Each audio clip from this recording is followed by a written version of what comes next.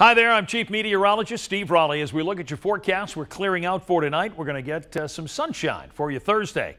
But because of that clear out, that cold air is going to settle in. It is going to be really, really cold tonight into tomorrow morning. I'll show you that in a second. We are going to stick around with some seasonal weather, though, as we head through the week. Temperatures are generally rising, so by Friday we come up to usual in the low 40s, and then as we head into the weekend, we may see a few clouds around at times, but Saturday and Sunday are looking warmer with temperatures near 50 degrees.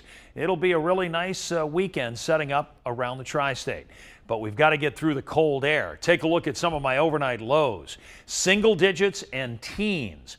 Thankfully, the winds are going to be calm, so there won't be much, if any, of a wind chill, but this is the way it's going to be as you get out the door in the morning for tomorrow. And then for tomorrow, temperatures up near 40 degrees as highs around the tri-state. So tonight, 15 in Cincinnati, 39 for tomorrow, and then we see temperatures rising. We'll be in the 40s on Friday.